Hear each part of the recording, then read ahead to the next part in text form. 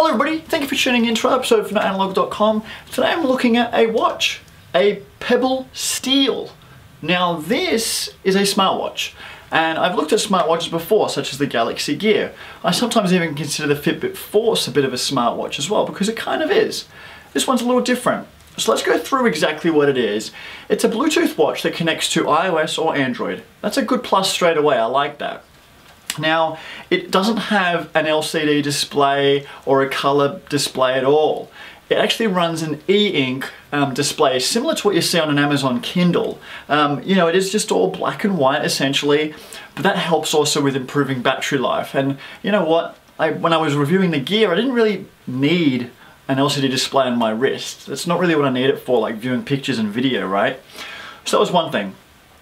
It is still water resistant. It's classified as 5 ATM. Now ATM means atmosphere, and 5 is a measurement for some reason as 50.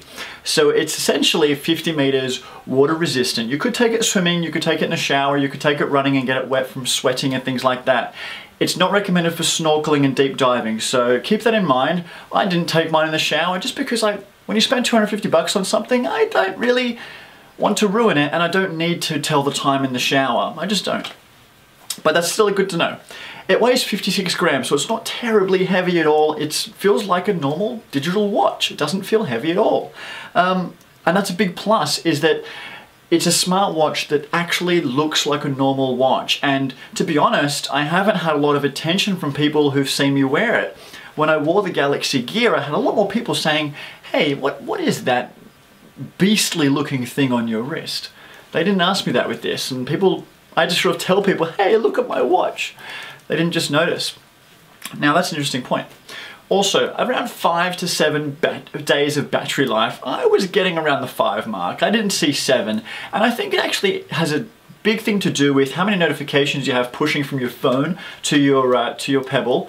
And also what sort of watch face you're using, because depending on the watch face you're using, more ink is being used to do the display, and that could have an impact on battery life as well. I also started to turn mine off in the evenings. It's very easy to turn off and on, and very quick to turn off and on. So I started shutting the Pebble down when I went to sleep. Why not? I didn't need it to be on, and it was so simple to do. Also, in full sunlight, I can tell the time. That's the biggest benefit of e-ink displays. I can look at it in full light, in the dark. It's got a backlit display in the evening. It does detect when it's dark. Love that.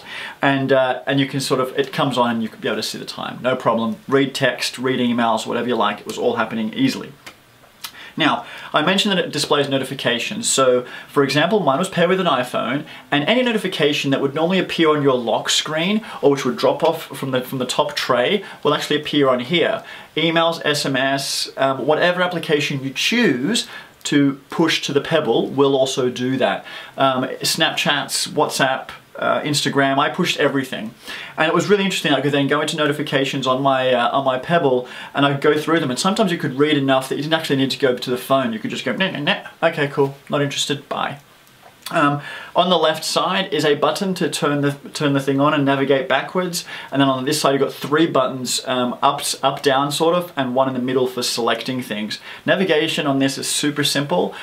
You do have a section for music, so if you're playing music on your iPhone or Android device, you can go into music here, see the song that's playing, and pause and skip and things like that.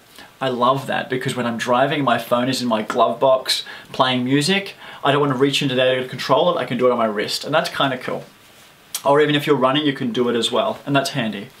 I also mentioned improvements. One of the improvements from the previous Pebble, this now has Gorilla Glass on the front, so I'm not going to worry too much about it getting scratched.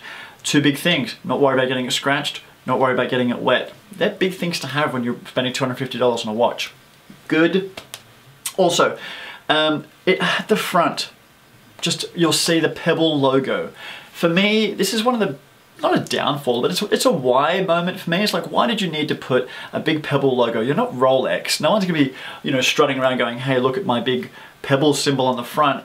And it just takes up part of the screen that probably didn't need to as well. I really think that Pebble don't need to advertise on the front of my watch. They could put it on the side, they could put it in very small print.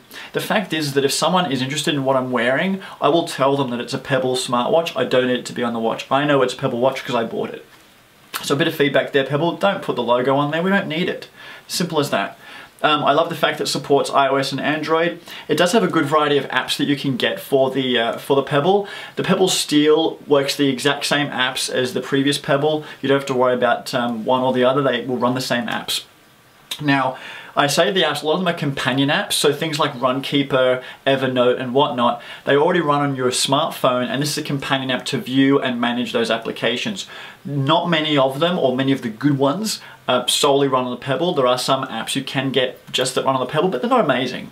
So just keep that in mind, that if you are looking to buy one, a lot of the apps that you use, think about how you can extend that environment onto your wrist. And if you can visualize that, such as looking at your Evernote on here, or controlling your run, or viewing that how long you've run for, that sort of stuff is really interesting here.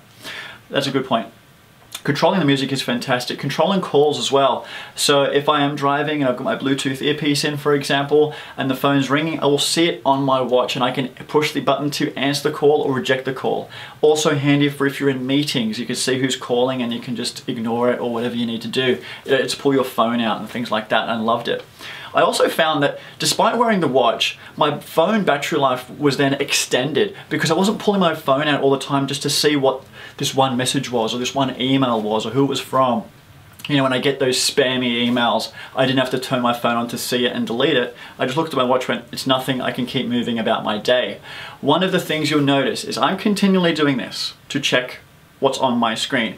Now, if you're watching me and we're in a meeting, you're probably thinking, hey, is he focusing on me? He just keeps doing this. I mean, if he's more interested or he's got somewhere else to be, then why doesn't he just go? That's one of the problems with it, is that socially, it's not an acceptable device. And that's smartwatches in general. That the more you can actually see on the watch, the worse it is for social interactions. So if I'm talking to you and my phone is ringing, I could just ignore it, or I could look at my wrist and see who's calling, but by doing that, I've taken away our attention and you think that I have somewhere else I want to be. And that's a problem. So even if it's just an SMS or you're at dinner and something like that, SMS pops through, you think, I'm so glad I've got this, I look so much more polite just checking this than pulling my phone out at dinner. Well, essentially you're checking the time. So if you're on a date and you do this, you're going home. That's it, straight up, and that's a real shame. It will take time for that social change to occur. If they know what you're actually doing, they might understand more, but that's an interesting point there as well. I have got the leather band on here. It does come with a steel one. They come with both. For the purpose of the trial, I just wanted to leave the one band on there. I'm going to take my watch, I'm going to take it to a watchmaker to actually change over and fit the metal band for me. I just didn't want to do it myself in fear of breaking it, and I wanted to just focus on the review, focus on what's inside the watch than what's the bands. Big deal about the bands to me. I will say though that the leather band is premium. The steel band feels really premium as well, and I will be switching to that as a more permanent wristband.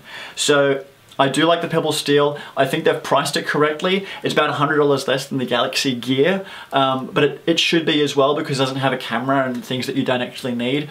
But I do think that this is the best smartwatch on the market. I think very close second is the Fitbit Force. The reason the Fitbit Force is just not quite there yet is because it doesn't display all those notifications on that very small screen. They've done the right size of watch. It's not huge, it's not tiny. I can read it everywhere I'm going. The battery lasts long enough, and they've priced it correctly. The fact that it's water resistant, it's light, those things make a big difference to me, and you'll have to tell me if they make a big difference to you. That's the Pebble Steel. I'm pretty impressed with my my purchasing decision. This is not a review unit. I bought this once I heard about it, and I'm kind of glad. I'm happy with what I've ended up with. Thanks for watching. We'll see you next time. Bye.